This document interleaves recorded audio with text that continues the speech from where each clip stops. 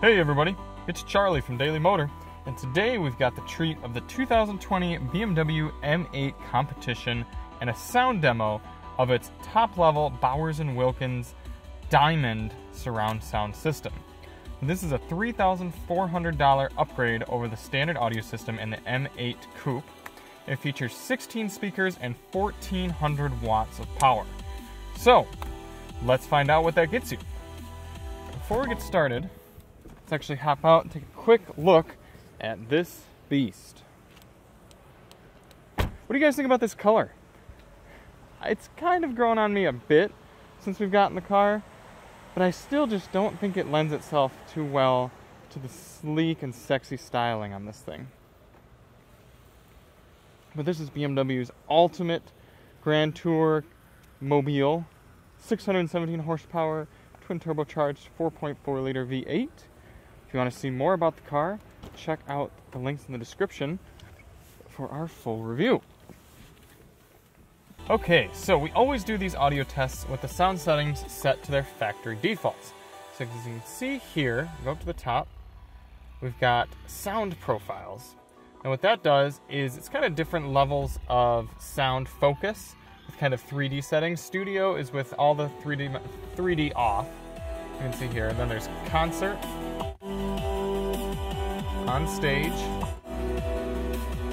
movie theater, says optimized for movie playback, sound distribution similar to that in a movie theater, and then lounge, which is apparently optimized for passengers in the rear seats, although I don't know how they're supposed to fit back there. Then you can also change the intensity of the surround. So if you go to like on stage here,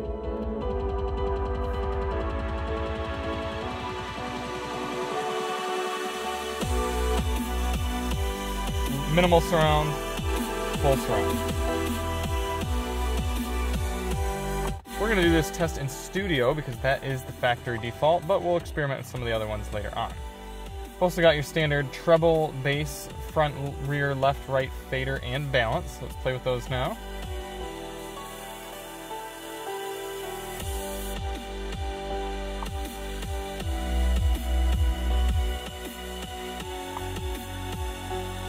And then you do have a full-blown equalizer as well. Looks like 1, 2, 3, 4, 5, 6, 7, 8, 9 different areas you can change. So you can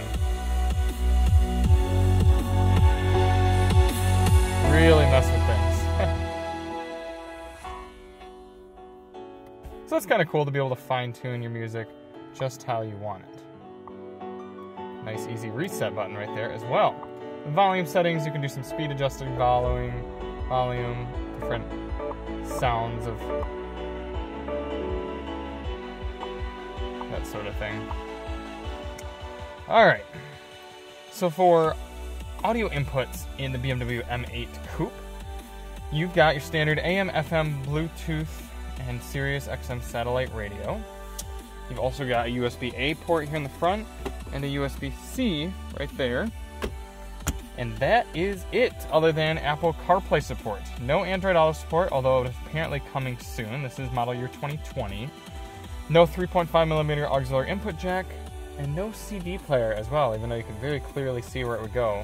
But these are just touch-sensitive buttons for your Sirius radio or FM or AM presets. So that's kind of cool how you can just sort of touch them and it shows you at top what the preset is. So you can be like, oh, did I want classic rewind? No, I was looking for E Street Radio. Click that, and then you're off.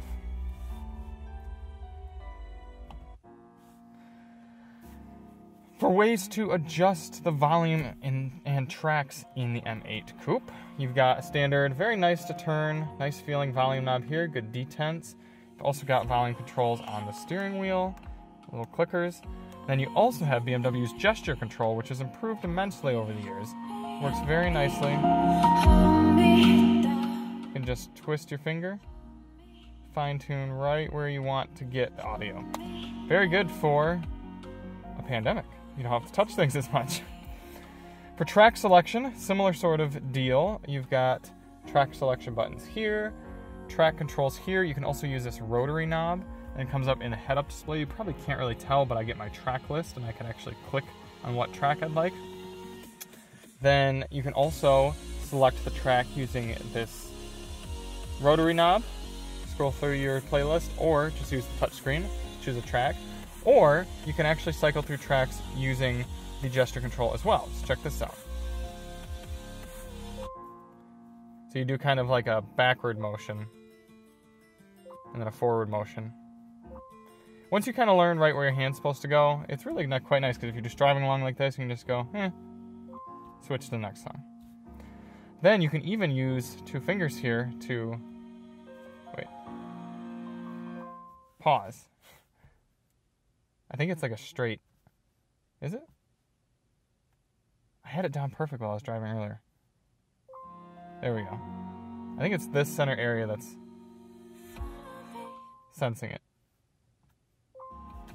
Kind of silly, but also kind of cool. And then there's this motion as well. Brings up, it might not do it while the car's off. Yeah, I don't think so, but it brings up, you can customize it. There we go. You can customize what you wanted to do, but I have it set to bring up my M settings. Anyway, let's check out speaker grill locations here. So you've got 1, 2, 3, 4, 5.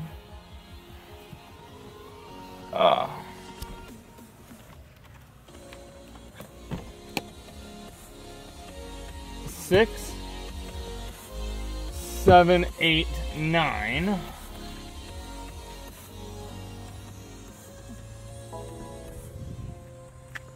Push this back.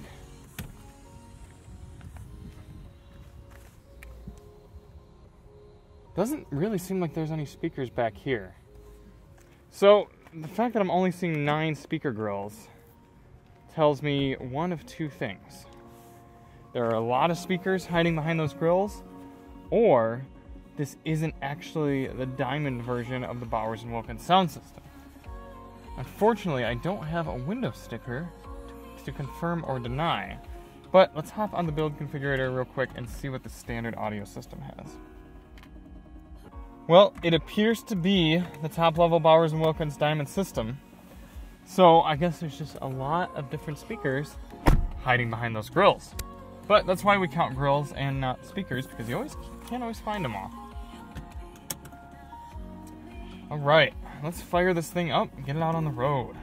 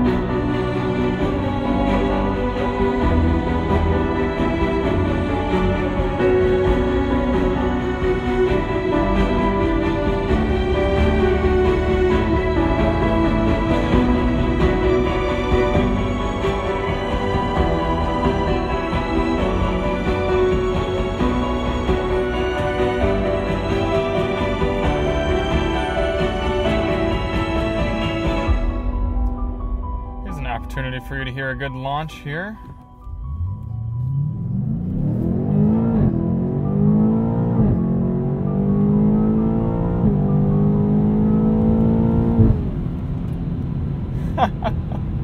Gosh, it still amazes me how fast this car is.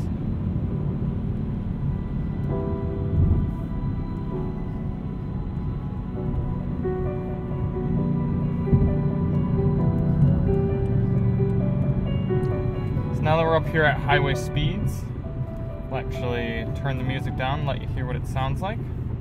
So let's go normal, quiet exhaust mode, and we actually want quiet engine as well. So I do know the speed limit, or the speed, is about 2 miles per hour off, so I'll set it at 72 here.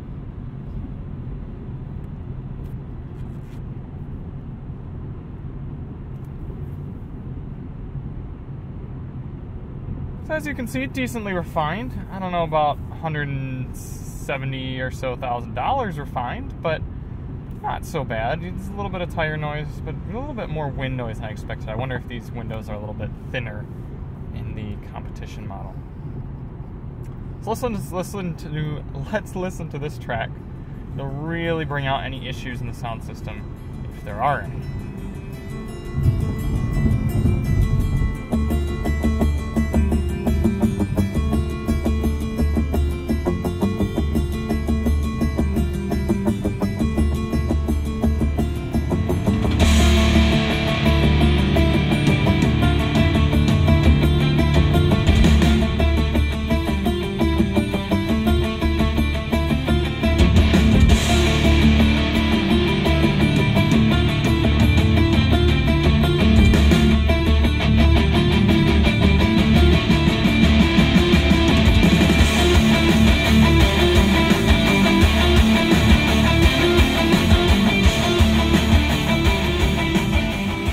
This track just further reinforces what I've been noticing on a lot of different songs and all sorts of different genres under this M8 sound system. And there's a hollowness in the kind of the mid bass range that's really quite frustrating, and it makes for music that doesn't really sound as crisp as it should.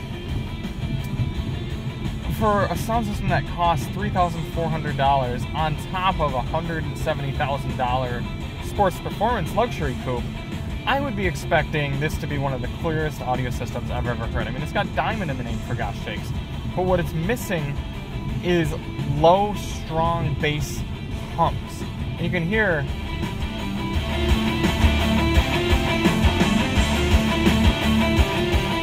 it almost just sounds like there's a low cut through this music that almost as if I'm listening to it on an old MP3 player or something. Let me turn on this song again. No, maybe this one. Once the bass kicks in, we'll see. It's got okay bass on like hip-hop type songs. I really need to get a heavier bass song in here. I know that's on my to-do list, but some of my personal music, stuff that's copyrighted, I listen to, and the bass thumps okay, but it's not until there's really low bass notes that you hear it much. See right there, that should be a pretty heavy bass, and it's just not happening.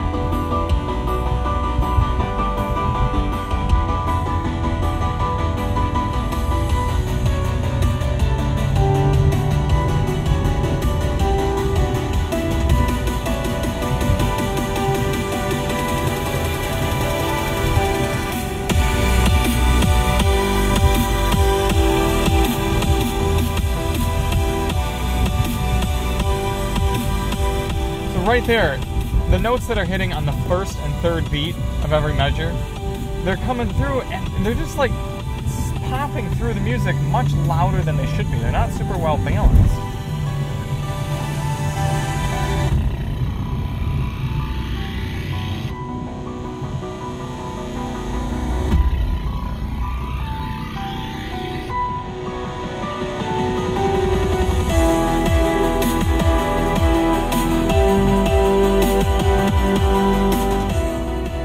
Now, a lot of the songs I listen to, I made sure to listen to really high quality stuff, and there are a lot of different channels, and all the instruments are being given their own channels, and it's coming through decently clearly. So it's not like a muddiness that's the issue, it's a lack of oomph, and it's a lack of power, and for a 16 speaker, 1400 watt system from Bowers & Wilkins, I'm really surprised that it's missing that. At first I was worried it was my device, so I switched and was using something else and it sounded the same. I was worried it was the music I was listening to, but no, everything is just kind of missing that power. So what I would have to do, driving this regularly, is turn the bass up. And treble up one as well.